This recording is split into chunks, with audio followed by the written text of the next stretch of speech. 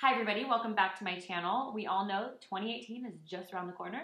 That means we need a New Year's Eve look. Well, don't you worry, I got you. If you want to see how to get this New Year's Eve look, then go ahead and keep watching. I have already done my right eye and I'm going to do my left eye, and I am grabbing a glass of Chardonnay to do this tutorial because it has been one of those days where literally everything is just not going according to plan. So, if I take a few sips here and there, you know why. So, oh my god, see what I'm talking about? Take two.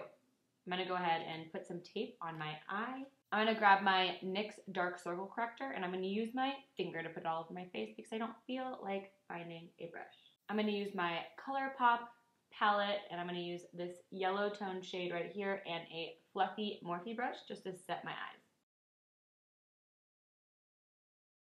Next, I'm going to go in with that tan shade right there and this Morphe fluffy brush. And I'm just going to start deepening up that V. Next, I'm going to grab the maroon shade right there and the same brush and just keep deepening that up. Next, I'm going in with this brown shade and that same fluffy brush.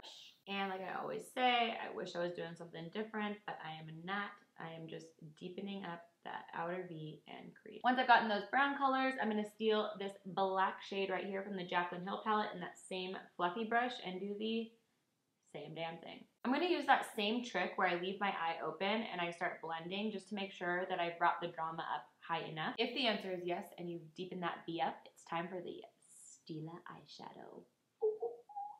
And mine is in the shade Diamond Dust. And I'm just going to start putting that bad boy in the inner corner. While this glitter is drying, I'm going to use my NYX Dark Circle Corrector and carve out those brows. Next, I'm going to take that dark maroon shade one more time just to blend everything together. And blend, blend, blend. So the tape is off and it's time for liquid liner. I'll be using my NYX matte liquid liner in black, and I'm going to be doing it off camera because I am not as talented as other people. So if you watch my channel, you know that it's time for Benefit Roller Lash and Falsies. Be right back. I am going to go ahead and prime my face with my Smashbox Color Correcting Primer. If anybody has any recommendations for another one, please let me know. I've been using this one so much just because I love it, but I know that I haven't been trying new ones, and so if you have a recommendation, please send it to me and I will try it. Today I thought that I would give the Laura Mercier Flawless Fusion Ultra Longwear Foundation a try. I got this in my Sephora bag, like one of my testers that they gave me. The thing is, I don't know what shade it's in, and I also don't know if it's the right shade. So, we will proceed with this, but don't be mean if it's the wrong shade. Deal? Alright. For foundation, I'm going to use my Beauty Blender, and I went ahead and just put that Laura Mercier foundation right on, and I'm just going to start blending it in. That is dark. So, this is way darker than my skin tone. I'm having a hard time looking at myself, but I love the finish. I love the way it applies.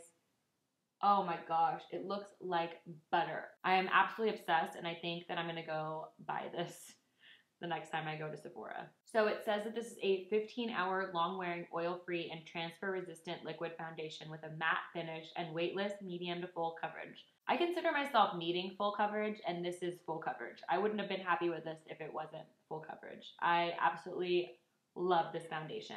For my concealer today, I'll be using the Born This Way concealer in light. Because this is a New Year's look, Mama's going a little crazy with the concealer.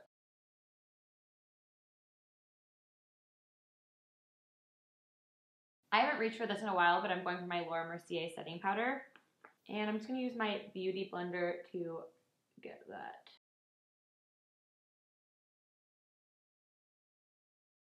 I'm grabbing my Oaks on You contour stick from Wet n Wild to contour the face.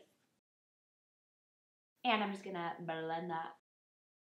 Another thing I noticed that I just want to put out there is when I was blending in this bronzer stick into my face, it was blending so seamlessly and the foundation was not moving whatsoever, which has never happened to me before. So this is a really good sign for this foundation, and I'm super excited to see how it wears. To warm up the face today, I'll be using my MAC in Warm Rinse and my Cream Shop bronzer brush.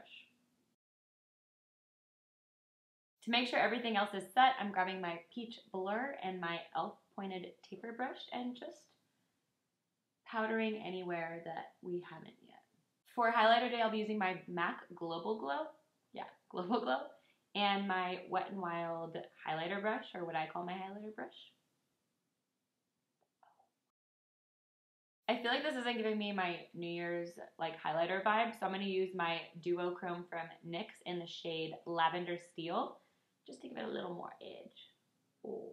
And for my inner corner today, I'll be using BECCA Moonstone. And I want a lot of pop for New Year's, so the more highlighter, the better. I know that I need to stop using Pampered by Tarte, but it's truly my favorite blush of all time. This is definitely my holy grail blush. I'm going to dip back into my Double Entendre palette and use some brown shades to buff out the lash line. And I'm just going to line my eyes with some Wonder Pencil from NYX, and I'll be right back. For my lips today, I'm going to be starting with my Bite Beauty in the shade, holy crap, Sugarcane. And finally for lip gloss, I'm going to be using Buxom in April, just to add a little bit of peachiness to it. This is the final look. Thank you so much for watching. I hope that we can get ready together New Year's Eve, the next time you go out. This is a great just going out special event look. If anything, I hope that you learned some great tips and tricks on how to do a kind of dramatic look. If you enjoyed it, don't forget to give it a big thumbs up and subscribe, and I will see you all in my next video. Bye.